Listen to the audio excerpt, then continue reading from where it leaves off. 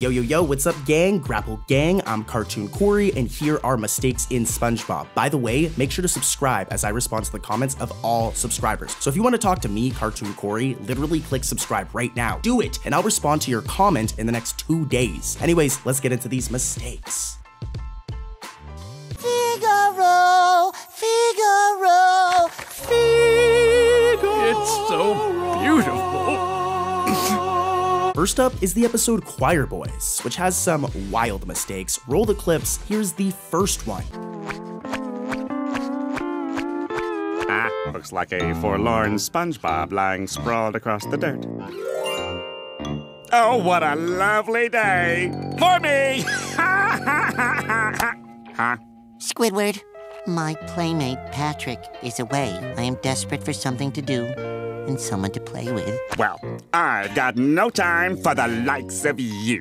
This one's just really funny, like it makes me laugh, but when SpongeBob lays on the ground and puts his hand on Squidward near the beginning of the episode, SpongeBob's hand can be seen going through Squidward's tentacles. It clips through it, which is a major animation mistake. This is probably more of an animation glitch. I don't think the animators did it intentionally, but look at that, I'm zooming in on it. That is a mistake, and there's more. Here's the next one, roll the clip. Figaro, Figaro, Figaro, Figaro, Figaro, Figaro.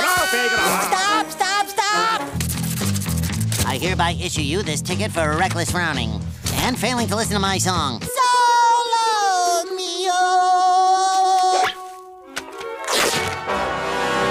SpongeBob, I will be late to practice with all of your tomfoolery slowing me down. Did ya catch it? As when Squidward rips off SpongeBob's fake mustache, just saying, SpongeBob looks pretty cool with a mustache. He should consider growing one out. But when Squidward rips it off, the latter's right arm is missing for a bit. That arm is gone. Look at it, it's missing, it's disappeared. Talk about a mistake, guys. Let's keep it moving though and head over to another mistake. That is some unbelievable mistakes that you've never seen before, so stay tuned. 1, 2, 3. Darn it! I'll get you next time.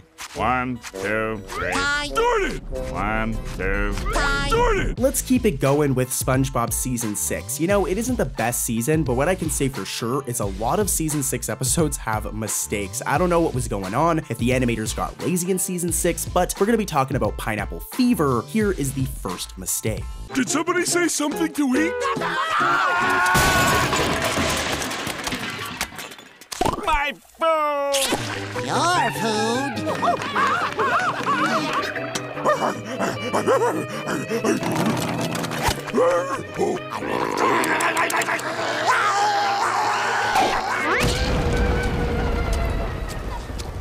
Is this really what we've come to? Hey, did you hear that?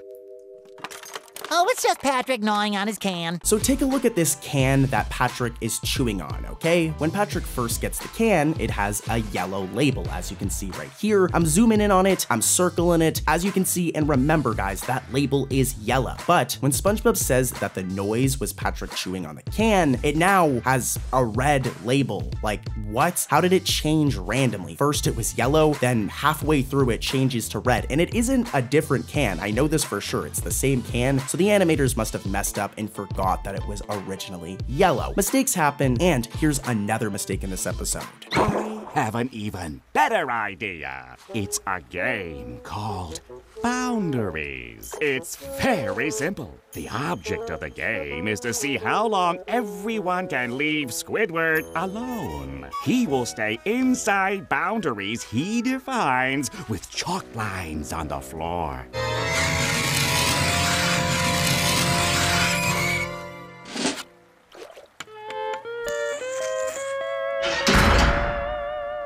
Did ya catch it? Well, if you did, I'm impressed because this one is easy to miss. But when SpongeBob looks at the chalk Squidward threw down, his lower lip is black when it's supposed to be red. I'm zooming in here, and yeah, his lower lip is black. SpongeBob, man, you need to go have a shower or something. I don't know how your bottom lip is black. That is gnarly, dude. But yeah, 2 mistakes in this one episode, guys. Jeez. Let's keep it moving, though, and head over to another episode. Stay tuned, guys, because I'm saving some of the craziest mistakes for last, and you don't want to miss them. How you like me now? I like you this much!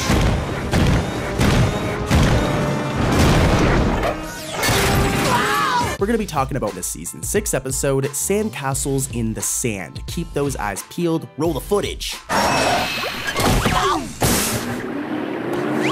wait! This is not our stop! We've been abandoned. No, Patrick! No one's ever gonna find us out here! Little help, brah. Look, Patrick, we made it! Hey, best friend. So as you just seen, SpongeBob and Patrick get kicked off of the bus beside this road. I want you guys to remember this road right here. I'm circling it, I'm zooming in, there is a road right here, all right? Then SpongeBob says, no one is ever going to find us out here, and now this road has just disappeared, like it's gone. The road is literally just gone. It was there in this shot, now it's gone. I don't know what happened, but talk about some cartoon logic for sure. Again, I'm always gonna say, guys, this is a cartoon, so I know why this happened, but it was some weird continuity, and every time I watch this episode now, I notice it, and it looks really rough. But anyways, let's move over to another episode. Let's go. SpongeBob, come in here. Or should I say Robot Bob Sponge Chef Pants? I put the brain in the robot, you know. You know, Plankton is a very evil guy, but have you ever wondered what would happen if SpongeBob went to work at the Chum Bucket? Well, this is exactly what happens in Welcome to the Chum Bucket, a season 2 banger. Here are some clips from the episode. It's really funny. One Krabby Patty coming up, Mr. Krabs. Oh, Mr. Krabs. Is there anything that old Skinflint Krabs wouldn't let you have? Well, wow. So now do you have everything you need to make some Krabby Patties? Well, You ready to make some patties? wait till I finish my ice cream. Here's the thing, guys. As you know, when you take a bath, you don't wear clothes, right? You take off all of your clothes, okay? Well, when SpongeBob is seen bathing in the Krusty Krab kitchen during this scene while eating an ice cream, we can see his sleeves, which is totally a mistake. SpongeBob is in the bath. He shouldn't have his sleeves on his shirt. That just makes no sense. This was like a major mistake. It's like the animators forgot to take off the sleeves when they drew this one. So yeah, a pretty bad mistake. But let's keep it moving and head over to another mistake in this episode. The sign says kitchen, but my heart says jail. This grill is not a home. This is not the stove I know. This kitchen's not the same without you.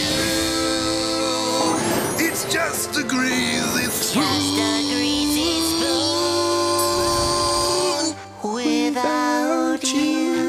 Now for this one to really make sense, I want you guys to take a look at this shot of the Chum Bucket, okay? So for one, as you can see, the Chum Bucket writing is red, okay? It's red. And the Chum Bucket writing is on the front of the restaurant, directly above the door. Right here, I'm circling it, okay? Now, in this one shot of Welcome to the Chum Bucket, during the song section, it's a really good song, by the way, the Chum Bucket logo is on the side of the building instead of being above the doors where it usually sits. Furthermore, the text is also blue. Now this might be due to it being nighttime, but it being dark out wouldn't change the entire color of like the text. It would still be red like it's supposed to be in this shot, but here it's blue and the text is on the wrong side. So this was just a weird one. I wouldn't call this a mistake. The animators probably just did this to make their lives easier, but that's not how it's supposed to look, guys. So yeah. Stay tuned though, guys. I got our last episode next, and this one has some wild mistakes. You've never seen these ones before. If SpongeBob does not pass this one, it means another whole year of boarding school! Aww. What happened? Oh, nothing, SpongeBob. You just struck another pedestrian. Minus 20 more points. Next up is the episode No Free Rides. This is a classic episode, and just to refresh your memory, here are some clips from the episode. Here's your license. My license. Ta-da! A brand new boatmobile! What have I done? Everyone will know that I let him slide through school. I've got to end this thing before it begins.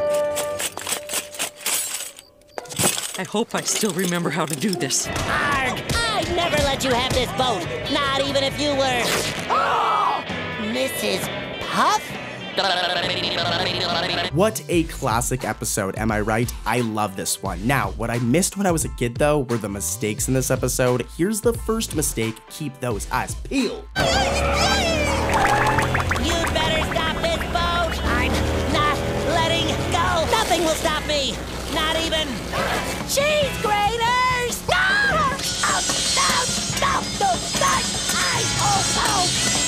Did ya catch it? Now, this is more of an animation error, and it's not that big of a deal because it's a cartoon. But when SpongeBob gets grated by cheese graters, that would be a terrible way to die. His eyes come out of the cheese graters several times. This would only happen one time. His eyes would go through once, they'd be shredded. It's not like SpongeBob has multiple pairs of eyes, so this was a bit of a weird mistake on the animator's end. And that's not it for this episode. I have another one. Now just stay in bed. And no going near the boat. Hi, Bodie. Oh, Bodie, you're cold. Take my socks. Oh, Bodie. You're the best boat in the deep blue sea. So, as you just seen, SpongeBob gives the boat his socks, alright? He takes them off and gives them to the boat. But then, how does he have them back on as soon as he hops into the boat's side? Again, this is just cartoon logic, right? It's fine, but it's still a bit of a funny continuity error. It's like the dude literally just gave him his socks, now somehow he magically has them back on, whatever. Now, that's going to do it for today's video, guys, but listen, if you want more SpongeBob mistakes, click this video right here. Click it, do it right now. I'll see you guys over there, and we'll be talking about more mistakes you've never heard before, and honestly, they're even crazier than the mistakes I just mentioned, so click it, do it now, click it, and I'll bring you a Krabby Patty to your house. Anyways, I'll see you on that next video. Click it, peace.